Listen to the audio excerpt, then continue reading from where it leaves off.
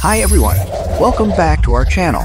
Have you tried the sassy Twitter personality AI that took the internet by storm? Yeah, the one that hit 5 million users in just a few days and was making $4,000 an hour. Crazy, right? Wow. Today, we're diving into the exciting world of AI creation. I'm going to show you how to build your very own AI tool using Wordware. Yeah, it's the AI tool that created that snarky Twitter personality. Trust me, it's easier than you think, and by the end of this video, you'll be ready to create your own AI magic. Let's get started. Step 1. Sign up and dive in. First things first, head over to Wordware AI and sign up for an account.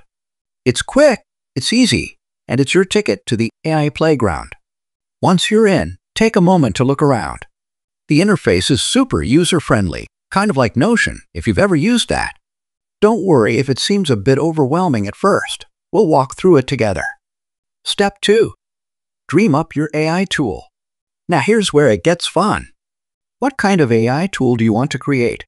Maybe it's a chatbot that speaks like Shakespeare, or an AI that turns your selfies into Renaissance paintings. Whatever it is, dream big. This is your chance to bring that cool idea to life. Step 3. Pick your AI brain. Wordware offers a bunch of different AI models. Think of these like different brains you can choose for your AI. If you're working with language, GPT 3.5 or Claude 3.5 Sonnet are solid choices. Don't stress too much about this. You can always change it later if you need to. Step 4. Teach your AI with prompts. This is where the magic happens.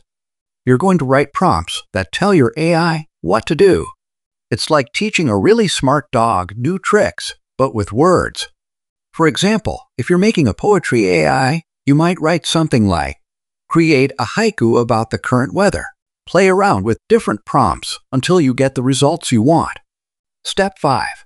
Build your AI agent. Now we're getting into the nitty-gritty.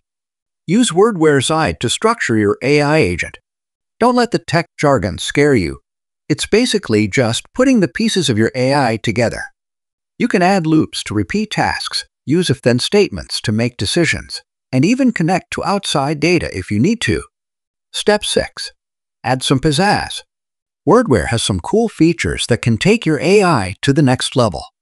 You can make your AI spit out formatted text, work with images, or even handle audio and video. It's like giving your AI superpowers. Use them wisely. Step 7. Test, test, and test again. Before you unleash your AI on the world, give it a good workout. Wordware has built-in testing features, so use them. Try out different scenarios, see how your AI responds, and tweak things until it's just right. Remember, practice makes perfect, even for AIs. Step 8. Launch your AI baby. Ready for the big reveal? Wordware makes it super easy to deploy your AI with just one click. You'll get an API that you can use to connect your AI to apps, websites, or whatever else you can think of. It's like giving your AI its own phone number.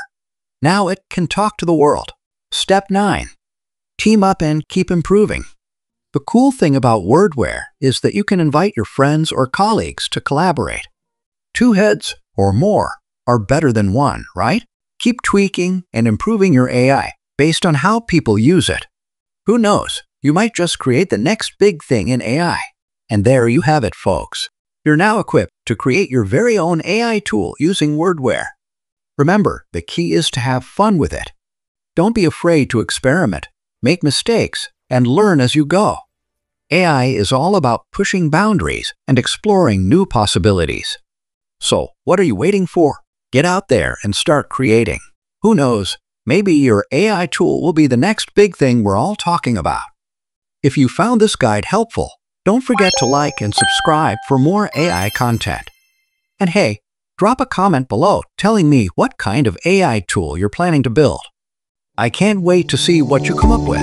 Until next time, happy AI creating!